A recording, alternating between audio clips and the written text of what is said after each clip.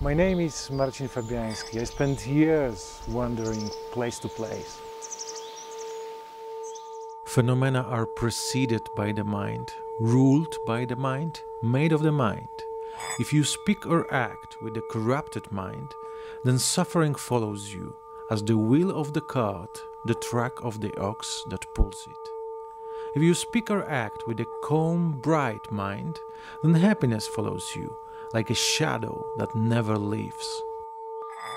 I have read these words of Buddha hundreds of times, but I have not listened to them.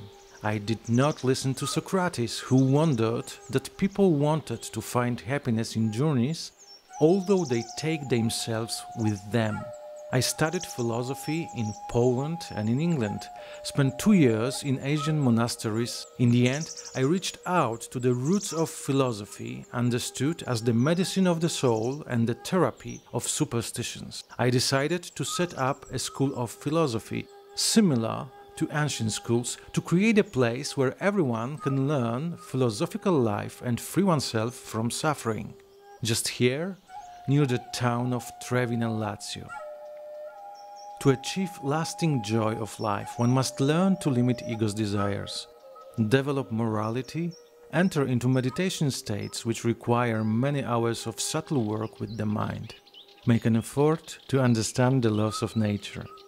Parco Naturale dei Monti Simbruini is an ideal place for a school of philosophy, where one can study all these things. Here one finds a contemplative nature, the caves where the saints meditated for 2000 years, the proximity of Rome, the spiritual and intellectual capital of the ancient world. Here I found not only a wonderful nature, but also open people who sympathized with my idea.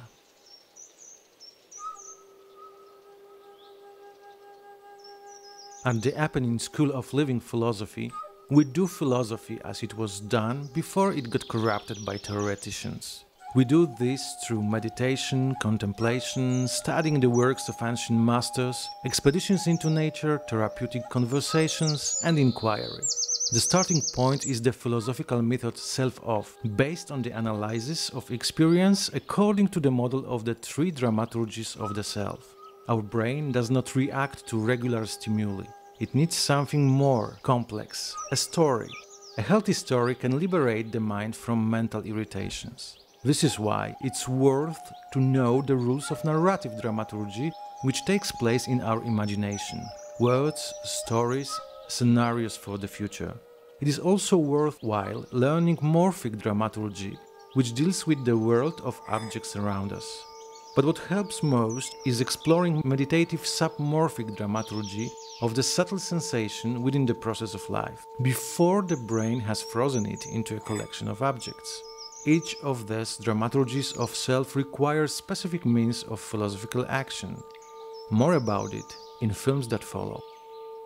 We undertake philosophical practice, not just for ourselves, but also for next generation and the whole planet, which is devastated by human greed and stupidity. The reward is ataraxia, a psychophysical state of attuning to nature beyond all irritation, a non-excessive, harmonious life.